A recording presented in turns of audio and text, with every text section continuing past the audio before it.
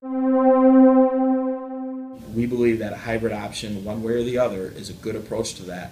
And here's the problem with this debate. You said, well, it could be a couple $1 billion more.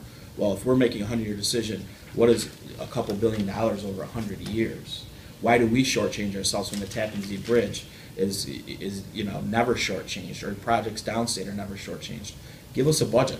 Tell us what the budget is, federal government. State, how much are you putting in? Can you go bond? And then let's make the right decision once we know what the budget is.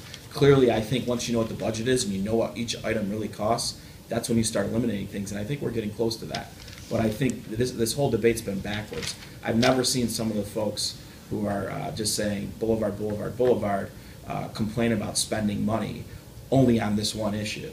So I think that, quite frankly, the legislature has been in a position in the middle, trying to build compromise on both sides, because we see value on both sides of the debate. To say that you can't make decisions until you see budgets feels silly, since your legislature passed a resolution opposing a street-level grid, street-level boulevard option. So that's before all the budgets come out. And I do think that when you look to other communities, you see that tunnels are incredibly expensive.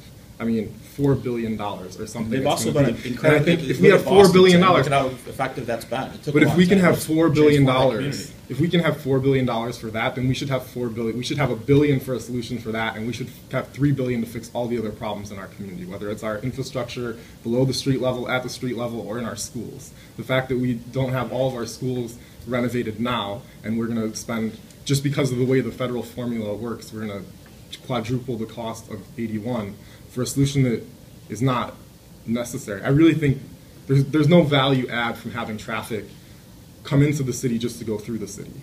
If you can circle it around the city, then I think that doesn't cost, that's wonderful. There's no cost to that. I don't think they're all stopping at the mall to go to the food court.